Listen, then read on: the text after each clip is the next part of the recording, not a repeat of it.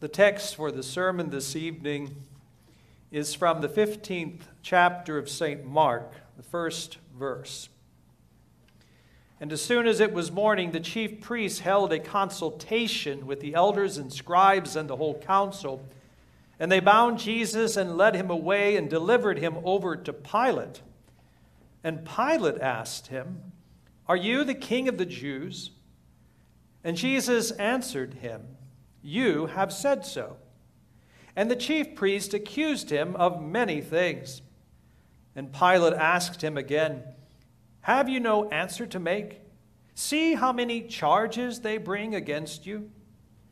But Jesus made no further answer, so that Pilate was amazed. Now at the feast he used to release for them one prisoner for whom they asked. And among the rebels in prison who had committed murder in the insurrection, there was a man called Barabbas. And the crowd came up and began to ask Pilate to do as he usually did for them. And he answered them, saying, "Do you want me to release for you the King of the Jews?" For he perceived that it was out of envy that the chief priest had delivered him up. But the chief priests stirred up the crowd to have him release for them Barabbas instead. And Pilate again said to them, "Then what shall I do with the man you call the King of the Jews?" And they cried out again, "Crucify him." And Pilate said to them, "Why? What evil has he done?" But they shouted all the more, "Crucify him." So Pilate, wishing to satisfy the crowd, released for them Barabbas, and having scourged Jesus, he delivered him to be crucified. And the soldiers led him away inside the palace, that is, the governor's headquarters. And they called together the whole battalion. And they clothed him in a purple cloak, and twisting together a crown of thorns, they put it on him. And they began to salute him, "Hail, King of the Jews!" And they were striking his head with a reed and spitting on him and kneeling down in homage to him. And when they had mocked him, they stripped him of the purple cloak and put his own clothes on him, and they led him out to crucify him.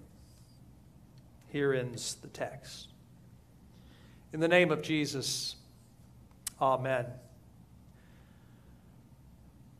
Jesus suffered under Pontius Pilate. He was crucified also for us under Pontius Pilate. Do those words sound familiar to you? That's the way the church confesses Mark chapter 15 in the Apostles' and the Nicene Creed. You see, you can't really go to church, at least in our church, without confessing in the creeds about Jesus' suffering, about Jesus' crucifixion under Pontius Pilate. Who's Pontius Pilate? Well, Pontius Pilate was the 5th governor of the Roman province of Judea. He served under the emperor Tiberius.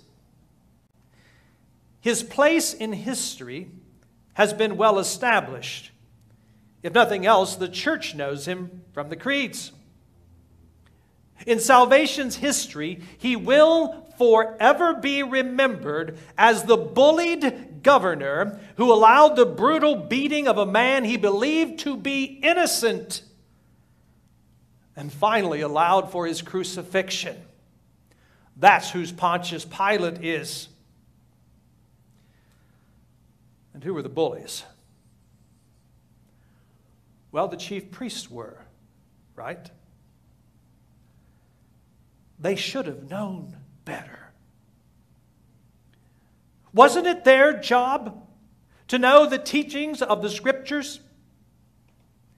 Wasn't it the chief priest's job to preach of the salvation sinners needed in the coming Messiah? Wasn't it their job to encourage the people in godly living? Yes, it absolutely was their job. They should have known better. They had the scriptures.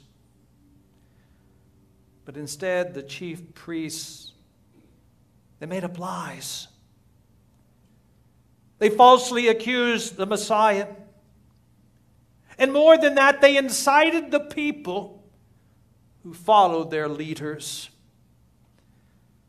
They bullied Pilate. And when Pilate gave them the choice of a known insurrectionist named Barabbas or Jesus, they chose Barabbas. In the end, Pilate gave them what they wanted, even though he knew, as the text says, it was out of envy that the chief priests had delivered up Jesus. Well, okay then.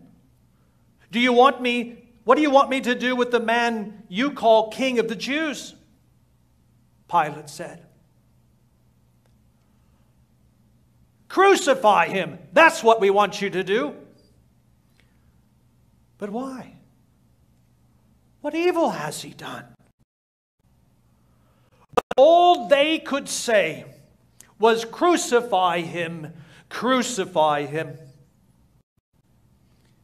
So Pilate, wishing to satisfy the crowd, released for them Barabbas. And having scourged Jesus, he delivered him to be crucified. The battalion of Roman soldiers, they answered directly to Pilate too. Let's not forget that. St. Mark tells us what a nasty, nasty group of people they were. It is written that they clothed him in a purple cloak, that they were the ones who twisted together the crown of thorns, that they shoved it on his head. And then they began to salute him. Hail, King of the Jews! And while they were striking his head with a reed and spitting on him, they knelt down, mocking the God of the universe, to pay homage to him. And when they had mocked him, they stripped him of the purple cloak that they had given to him, put his own clothes back on him. They led him out to be crucified. Yeah, that's Pilate. The creeds get it right. And it's good that the church is to confess what the Bible teaches us about the suffering and crucifixion of Jesus Christ under Pontius Pilate for us. In some ways, Pilate and the soldiers got it right in our text. Regardless of what was in their hearts, they got it right when they called him the King of the Jews. The King of the Jews. But more than just being an earthly king of a particular nation known as the Jewish nation or the Judeans, Jesus is the eternal Messiah. That's right. The eternal Messiah. The one promised to Adam and Eve, the one promised to Abraham and to Isaac and to Jacob and to David and to all of his chosen people in Israel. The God of nations, the King of kings.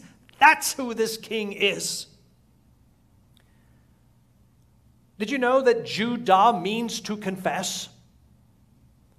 Therefore, Jesus is the King of all of those who will confess him as God, rightly confess his Father, and also confess the Spirit who proceeds from them. Jesus came into this world from heaven to bear witness to the truth. That's what he said. And here is the truth. Jesus was and he is today king. Not in the worldly sense of a king. No, not that. But the heavenly, divine king. Yeah, that kind of king. God the Son in flesh, that kind of king. And while the way of the world is to look for power and glory in rulers, the true God glories in suffering and in the cross. He manifests his power, his greatness, his awesomeness in a cross. There is the power of the gospel to save sinners like you and me. Jesus' suffering, Jesus' crucifixion under Pontius Pilate, it was for you, for your benefit. That's why it happened. Jesus is the Lamb of God, you see. The Lamb of God who takes away the sin of the world, who takes away your sin and my sin, who takes away the worldliness of the worldly. That's you. Those who by nature have been woven into the very fabric of the world. That's our sinful nature. The otherworldly, Jesus Christ, comes into the world made of flesh to redeem worldly people like you and me. Baptism, that's for you too. Absolution, in the stead and by the command of my Lord Jesus Christ, that's for you too. This is my body, this is my blood given for you for the forgiveness of sins. That's for you too. And when you are weighed down in your guilt and your shame, when the worldly wiles has gotten the best of you, and let's be honest, it does way too often, when the world's worries have made their best effort on you, when fear and pandemic, when trial and tribulation cause you to doubt this king, and you become more worldly than you should, Jesus suffered under Pontius Pilate for you. He endured crucifixion under Pontius Pilate for you. Jesus' kingdom is not of this world. He has called you out of this world into his own kingdom.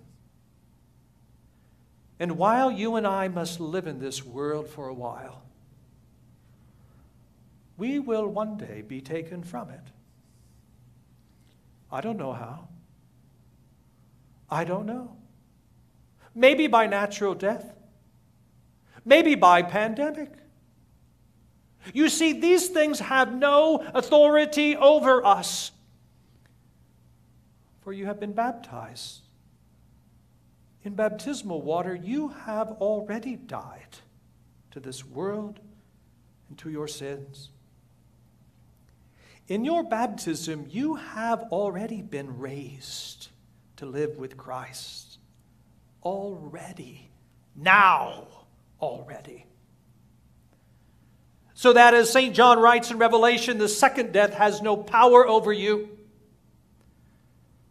No death, no trial, no tribulation has any power over you. And while Satan will do his best to sneak around and try to lead you away from your King, to scare you to death, he cannot do it, dear friend. Don't let him. When fear besets you, when your flesh begins to be woven back into the world, you say to it, I am baptized. For my Jesus suffered under Pontius Pilate for me, don't you know? My Jesus was crucified under Pontius Pilate for me, don't you know? You, world, you have no authority over me. So let me go on my way, for I embrace the truth of the cross. I embrace the one who hung upon a cross. By grace through faith, I embrace the one who was raised from the dead, who lives and is my King today. And by the way, he's going to remain my King unto all eternity. In the name of Jesus, amen.